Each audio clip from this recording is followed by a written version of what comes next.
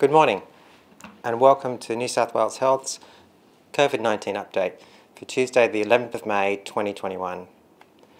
New South Wales recorded no new locally acquired cases of COVID-19 in the 24 hours to 8 p.m. last night.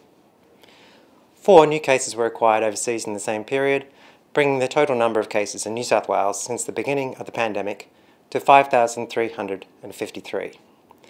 7,724 tests were reported to 8 p.m. last night, compared with the 13,768 in the previous 24 hours. High testing rates are vital for detecting any unidentified chains of transmission in the community as early as possible. New South Wales Health continues to urge everyone in New South Wales with even milder symptoms to come forward immediately for testing, then isolate until you receive a negative result. New South Wales Health administered 6,297 vaccines in the 24 hours to 8 p.m. last night, including 2,379 vaccines at the new centre in Sydney Olympic Park. This brings the total number of vaccines administered by New South Wales Health to 242,149. New South Wales Health is treating 111 COVID-19 cases, one of whom is in intensive care and being ventilated.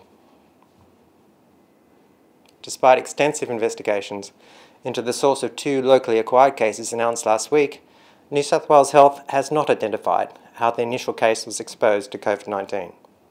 They may have acquired the infection through brief contact with a currently unidentified person who was infectious in the community.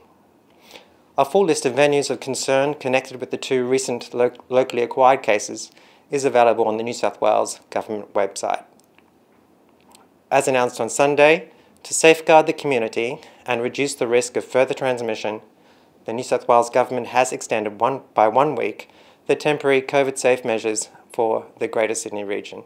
These measures will remain in effect until 12:01 a.m. Monday the 17th of May. There are more than 300 COVID-19 testing locations across New South Wales, many of whom are open 7 days a week. To find your nearest clinic, visit our website or contact your GP. Thanks very much.